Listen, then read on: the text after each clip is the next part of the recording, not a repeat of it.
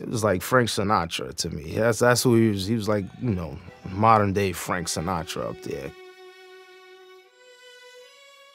Saying those words like that with the music behind him and his attitude and persona, it was like I was in awe the whole time. Me and my friends, we stood on the side and watched it, and I couldn't believe that. I couldn't believe that rap would go that far.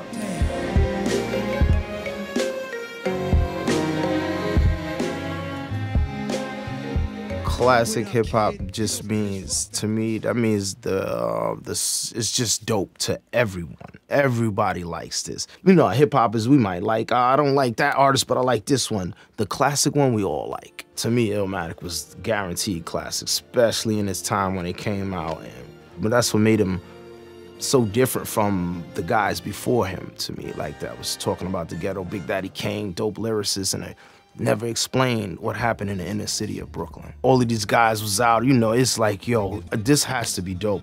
Then you don't know if you're ever gonna come out again. He took about 2 years to make that album, to make the 8 to 10 songs that he made. But they was all like thought out lyrics, well thought out. He was really nervous about putting out some whack. He didn't know it would get 5 mics and everybody says it's a classic or you're the best and all.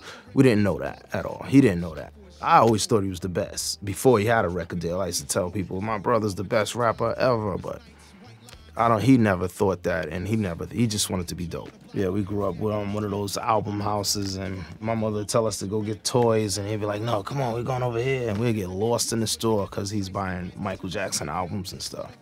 Then I tried to buy an album. My first album I bought was the Rocky III soundtrack. He never played with toys, nothing, always records. He needs a typewriter. He needs only stuff to be who he is now. I always said Nas was not a rapper. He was a musician. He was gonna be in the music business whether rap was made up or not. I used to see pictures of him, my father on stage playing the instruments, and Nas would be like right there. Harlem at those nightclubs and stuff, doing the blues, playing the blues. He played almost any instrument. We thought we was men at 12 years old and stuff. You know, my father, I was a man at 13. So, you know, we thought we was men at 13 too. We had rules, but not really. We could do a lot with our minds, you know. My mother let us use our minds. And once we thought we was grown, it was it. That was it. We hit the world. We was on our way to Premier's studio and he lost all his rhymes, the book bag full of rhymes. So he didn't know what to do. He's like, oh my God, I can't make the records. I lost my whole life of rhymes. I think when the album was done, because he had wrote his address and stuff in it,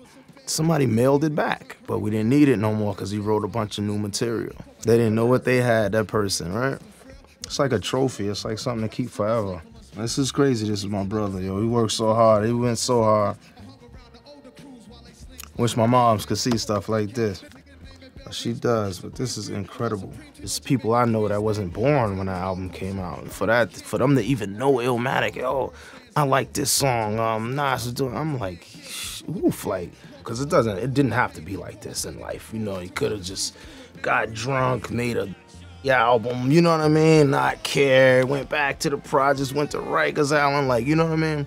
We didn't have to be like this, and it's so dope to be like, you know, I'm so happy, like, whoa.